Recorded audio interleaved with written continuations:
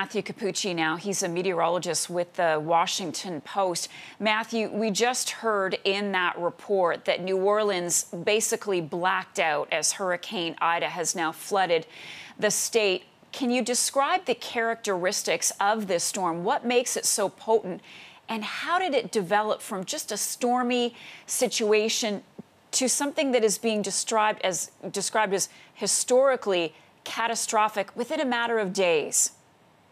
So this storm did something called rapid intensification, meaning it rapidly intensified about 35 miles per hour or more in 24 hours.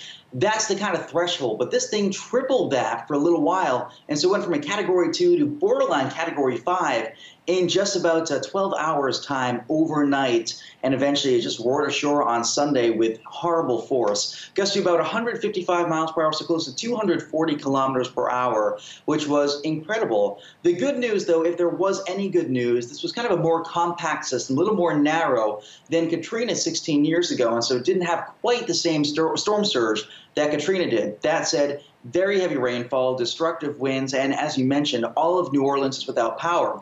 Now, that power issue is a big problem because they also got about 10 inches, 25 centimeters worth of rainfall that all went into the city, was trapped by the levees, and so now they can't really pump it out. So they got a flash flood emergency, not from storm surge, but freshwater flooding. All that in an area that was seeing wind damage, and a beleaguered town to begin with is a very challenging recipe for a long recovery mission. And the storm developed so quickly, there wasn't time for people to evacuate. So what sort of challenge does that pose? See, that's one thing that, as a meteorologist, I actually disagree with, in that we had the best darn forecast you will ever possibly have for weather. We knew about 4 days out that Louisiana could be seriously impacted. We knew about 2 days out, maybe 2.5 days, this could be a high-end hurricane. The National Hurricane Center issued phenomenal tracks that, in the end, were within 50 miles of where the storm actually went. Ultimately, we gave as much warning as we possibly could, and this was the best science that you'll ever get.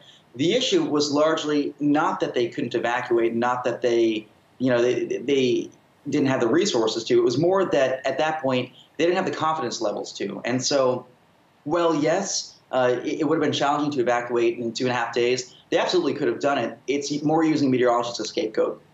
So what is the storm's track now post-Louisiana? What's in store for the next few days, Matthew? So right now it's a waterlogged tropical storm. It's moving through deep south. It has significant rainfall rates, upwards of about 5 centimeters per hour in some places. So crazy amount of rainfall. Moving through Mississippi, heading towards the Tennessee Valley, eventually the Ohio Valley, and towards the Mid-Atlantic. I'm here in Washington, D.C.